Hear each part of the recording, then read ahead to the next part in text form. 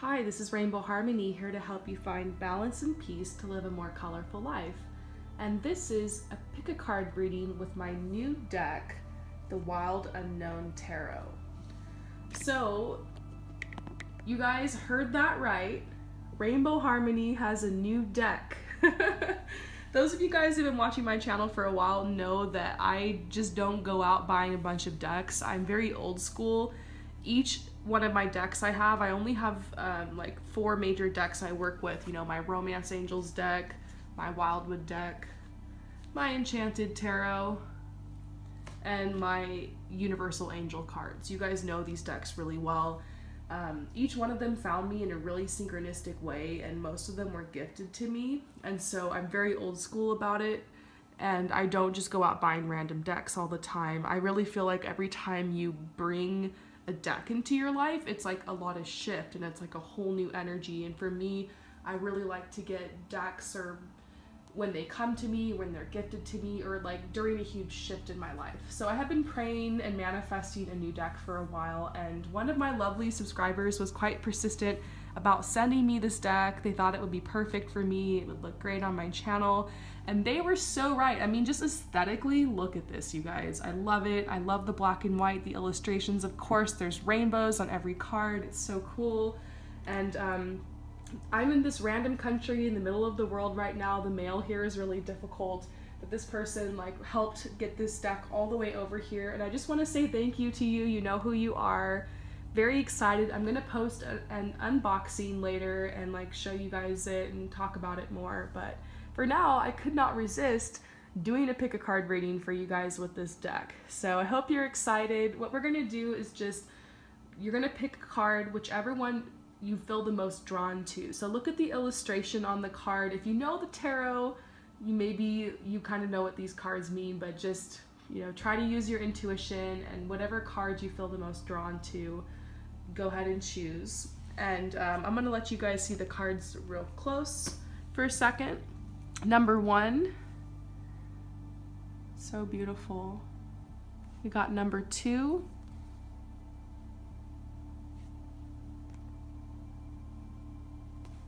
number 3, number 4, number 5, and number 6.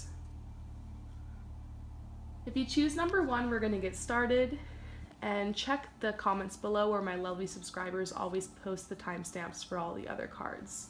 Thank you again to the person who sent this to me. I am so excited, you guys. So excited. Okay, so we're gonna get started with number 1, which is the sun. So, of course I know what this card means in the traditional tarot, but I love what the book has to say about it. This card in the book, it says basically to imagine for a moment that you're soaking up the warm rays of the sun. Feel its nourishing healing. Feel all of your aches and your pains just fade away. And you know what's crazy? I feel that way when I look at the sun. I always feel just like my shoulders relax and my jaw relaxes, and my energy just feels better, and the warmth is so comforting. Just like soak that in for a second is what this card is saying. So this card is symbolizing amazing energy and vitality in your life, like health, good fortune. It's also helping you to realize that you will be feeling more assurance and more clarity in everything that you're doing. This is telling you, spend some extra time outside today. Be grateful for the radiance of the sun and the life force that it gives to all creatures. Traditionally, the sun card is also talking about just joy, happiness, feeling in alignment, spiritual awakening, your heart being open, like a lucky streak in your life, like you're at a good place in your cycle right now in life. You don't have to worry or be afraid of anything. Everything's going great. Everything's going according to plan, like you're in alignment. I also kind of see the sun sometimes as like a pat on the back. I see this card sometimes after I've been through a rough time, but like it's a reassurance that I've turned the corner, like I've, you know, gotten to the top of the mountain per se. It's a really good card that's just saying like you're in the right place at the right time, you're being guided, just relax, rest, enjoy. It could also be a message like time to take a vacation, time to take a break, like you can afford to do so. You know, a blessing of health and abundance in your life. Just a card of blessings. So beautiful card. I hope that resonates with you, and thank you for coming to my channel. I'll see you later. So next we have the Three of Wands.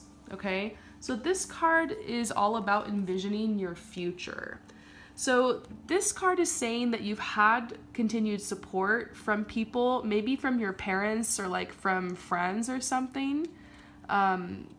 Maybe people you've worked with, and it's saying with these people's help, you formed a really good sense of who you are, of your values and of your morals, but now it's time for you to rely on yourself for guidance. So this is kind of saying like it's time to step away from your support circle and like support yourself and try something new. It could be like you've been working in a partnership or you've been at some job where you've been supported, like your boss has hired you and you work with some people. Maybe you travel with these people or you work with them or you live where you work or something like that. And it's become a good community for you, but maybe it's time for you to dream bigger for your life. Maybe it's time for you to get out there and become your own boss and start your own business or work on your own path. Or maybe this is saying like it's time to move out of your parents' home, or time to move out of, you've been living with a roommate or a friend, they've been helping you, and maybe it's time to get your own place or something like that. So this is saying it's time for you to clarify your goals and cast other people's needs and opinions aside. So this could also be saying like there's been people in your life who've had opinions. Maybe you've gone to them because you're upset, you're worried, you're like, I don't like this choice I made, or I don't like this job I'm working in, or I don't know what to do about this thing or this relationship. Or maybe these people have been giving you help and giving you their opinion, but you're at this point where you're just like, I don't know if I want them all up in my life like this. I don't know if I want to take their advice. I don't know if I kind of want to step away from this and just like make my own choice, try something different, you know? Sometimes the people around you, they really want to comfort you and support you, but they can hold you back by holding you in this certain kind of mind frame.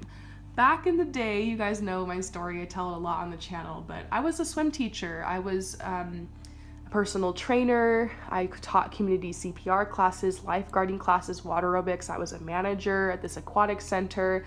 And so everybody in my community, most of my friends, people who knew me, coworkers, thought of me as like, Promise the swim teacher, you know, Promise the, you know, the girl who works in aquatics and water aerobics and whatever. But I really on the inside was just like, no, I'm Promise the artist. I'm Promise the creative person.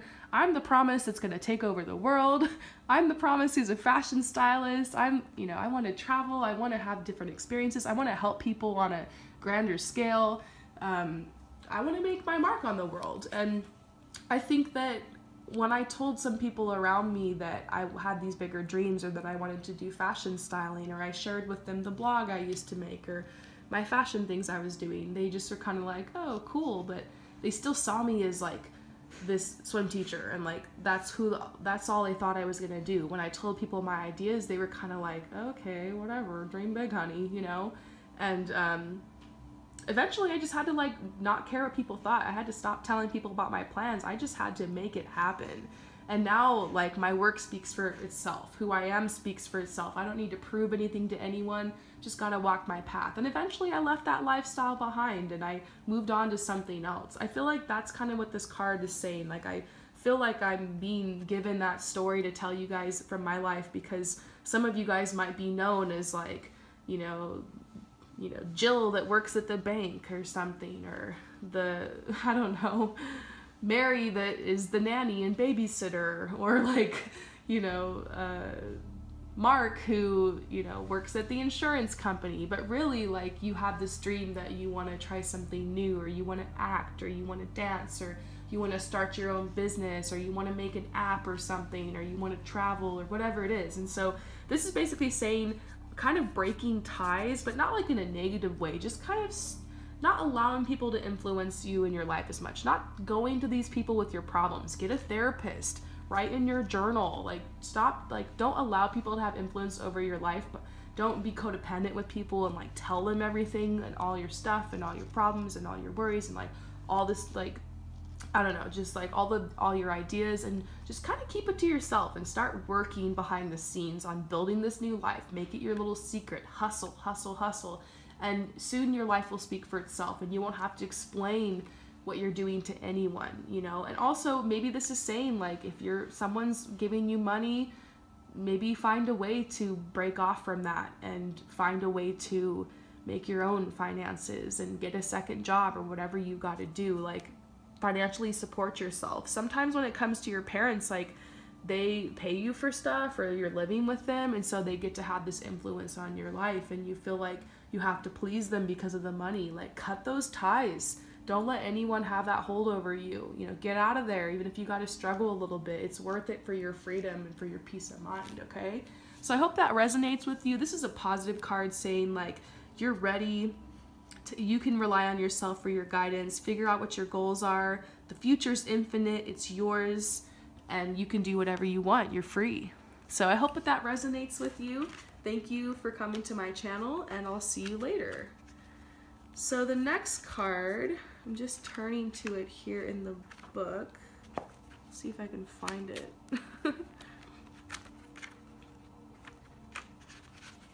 Oh, here we go. The Chariot. I really like this card. I love horses. I love unicorns. I love rainbows. I love it. So this card is basically symbolizes your confidence, your will, and your inner warrior. This is saying at points in your life, you've felt the bliss of achievement and triumph, and like you've felt this chariot type of energy before. And this card is urging you to really build a relationship with this part of yourself. Try to like see the chariot inside of you. It's reminding you that the more focused that your mind is, the easier it's going to be for you to sense this inner warrior and your inner confidence and your willpower inside of you. You know, this is saying the more focused your mind, the easier it will be to sense the chariot's presence and to stay mounted on its back. With a fixed gaze and sure footing, you'll be headed toward all you dream of. And this is so weird. This is reminding me of something that my partner was telling me earlier today. What did he say? He said, like, basically if you don't stay on the horse, it's gonna drag you. And we were talking about like situations where basically you don't make any decisions in your life. You don't decide where you want to go. You don't like exercise your willpower. And so you just get dragged by life, and like random stuff happens to you and you feel like a victim, and maybe things appear like they're falling apart. Like, first, when you need to make a choice or it's time to move forward in life, the universe will whisper it to you gently. If you ignore it, the universe will talk a little louder. If you keep ignoring it, the universe will say it firmly to you. If you keep ignoring it, the universe will yell it to you. If you ignore it again, the universe will scream it at you. And that's I've seen this happen in my life, you know. Maybe, let's say, in the context of something extreme like an addiction. Like, maybe you need to really quit this addiction. So maybe you lose a friend, someone's upset, you've hurt them or something. You know, maybe you have some kind of health problem. That's the universe kind of yelling at you a little louder. Maybe you lose your job. That's the universe getting louder and telling you, hey, you need to make this change. Like, this isn't serving your highest good. And then maybe you end up hospitalized, you almost die or something. That's like the universe screaming at you, like, hey, you need to change this. Like, you know, it'll be gentle at first and then it'll spiral out of control. And so that's a really extreme example. It can happen in almost any area, anything in your life. But basically, if you don't get on the horse, if you don't stay on the horse, it's going to drag you. And life will drag you. It will, unless you kind of decide what you want to move forward with, exercise your willpower, make something happen. And so I'm not saying the universe is going to smite you if, like, you don't try something, but just remember that, like, you are creating your universe through your own thoughts, through your own choices, through your own actions, through your own intentions, decisions, etc. And in this universe, every action creates an equal and opposite reaction. So the choices that you make on an everyday basis and in a grander scale are creating what's happening around you. So if you want some good stuff to happen, you need to use your willpower and like intend for that to happen and take steps in alignment with that. You don't gotta be paranoid about it. You don't have to like think positive all the time. It's just like you gotta do something, you know, kind of make a goal and work towards it. Keep it simple, but you need to realize, take responsibility that you're creating your life. And so this is saying like, remember the times you felt the bliss. Remember the times that you felt like you achieved something in your life. Remember the times that you triumphed, where you really felt like you were on that horse's back, where you felt like you weren't getting dragged. And know that like this is part of you and you can exercise this part of you whenever you want. You are strong. You've had times in your life where you've triumphed. No matter how crazy your life gets sometimes, you have had those moments where you've been on this horse's back. So this is saying it's time to focus your mind, time to stay mounted. Have a fixed gaze, have sure footing, and you'll be headed towards everything that you dream about, and you've got this. So I feel like if you got this card, it's a message you either need to get on this horse's back, or it might just be like a, awesome, good for you, you're on this horse's back, like stay on track, like keep focused, you got this kind of message. So wonderful, I love this card, I love this deck. I hope that you guys enjoy this. Thank you for coming to my channel, and I'll see you later. So next we have the card, the Daughter of Pentacles. And I just thought this was so cute. It's like this deer with this rainbow in the back. You guys, how perfect are these cards? And isn't this like so my aesthetic? So thankful for the person who purchased this for me. I really appreciate this. So this is saying that right now it's time in your life to kind of be behind the scenes rather than out in the spotlight. It's time to really work hard and be responsible, to like really handle the details and the logistics of your situation, and realize that a lot of people are depending on you right now, and like it's good that you're handling this responsibility well. This is also reminding you that you thrive when you're in nature. So if you feel like you've been bogged down by work, you've been working behind the scenes so much, you haven't seen a lot of progress, this is saying like get out into nature and let yourself play. Like put some play back in your day, have fun. Even if it's snowing, just go for a walk in the snow for like 5 minutes, or make a snow angel or something, or throw a snowball. I know it's cold, some people are going through the polar vortex right now. If you're lucky enough where the weather's not too bad, you know, get out into the trees, spend a little bit of time out in nature, and it's going to recharge you and help you to get through this. I feel like this is just saying like you're in a hustle period in your life right now, and you might not really be feeling like you're in the spotlight or you're getting any rewards for your work, but it's going to pay off. And this is saying continue to be hardworking, continue to be responsible, continue to handle these details. You have the inner strength to make it through this, and there will be a beautiful harvest coming your way. So I hope that resonates with you. Thank you for coming to my channel, and I'll see you later. So the next card we have here is the Lovers. I feel like a lot of people might have seen the Lovers on here and just was like, yes, I'm picking that one. But I feel like this is a sweet message. It says, the Canadian geese are mates for life, traveling partners within an expansive sky. The Lovers card is a welcome sight in any reading because it suggests a beautiful and strong relationship is on the horizon. Yes, you will experience all the thrills of desire and romance, and you're going to be building a solid foundation together. The Lovers honor and respect each other, and with that, they can go anywhere. If you're already in a relationship, then it's time to be grateful and nourish this rare and precious gem. So yes, this is basically saying, you know, if you're seeking a relationship, if you're wanting this energy in your life, if you were attracted to this card because you saw the Lovers on here and you're like hoping for something to work out in your love life, yes, like there actually will be some kind of improvement here. There is a beautiful relationship on the horizon. Like you're going to experience the thrill of romance. You're going to build a solid foundation. Like, and I just love how you see the full rainbow here. It's just like this healing light coming into your love life. A respectful relationship, an honorable relationship that can, you know, you can soar higher with. Somebody who is perhaps a mate for life, you know, like someone you'll marry or you'll live with for a long time. This is saying that if you are in a relationship, then a beautiful new era is opening where this relationship will be nourished and this energy will expand. So beautiful card. I absolutely love it.